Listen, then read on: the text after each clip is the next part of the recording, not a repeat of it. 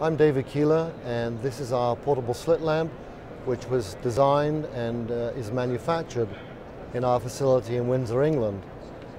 This product is ideal for use in any practice where the traditional slit lamp is hard to use, such as with obese patients or disabled or children.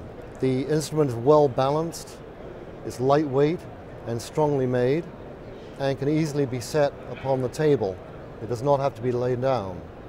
It features two magnifications, a 10 and a 16 times by the flick of this lever. You also have a rear stack control for image brightness, and that's particularly useful in pediatric use. On the eyepieces, there are focusing targets on the inside, and you can adjust for PD control.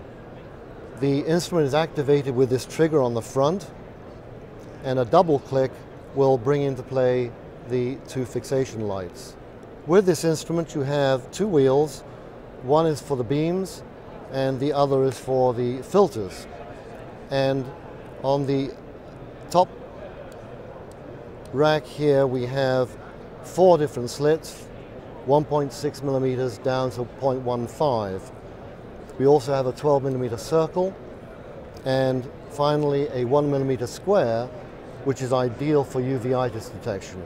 A recent addition to the instrument is a very innovative adapter that can be fitted to the eyepiece. You simply remove one of the rubber eye cups and fit the adapter, and now you're able to capture either still or video images of the corneal lens. The instrument is charged in the docking station, thus, or you can also plug it in to the base and you can actually use it in that fashion. The PSL Classic includes the instrument, the docking station, the iPhone adapter, and also the carrying case. A recent addition to the line is the PSLOne, which is substantially the same as the Classic, but it features only one magnification. That is the 10x magnification, as opposed to the 10 and the 16 on the Classic. It also does not include the docking station, the iPhone adapter, or the case. There are a number of techniques that people use to use the PSL, and I'm going to show you 3 of them, the last of which is ideal for using on children when you want to approach the child closely with the PSL.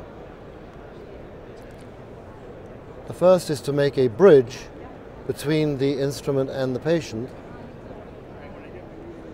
This gives you stability.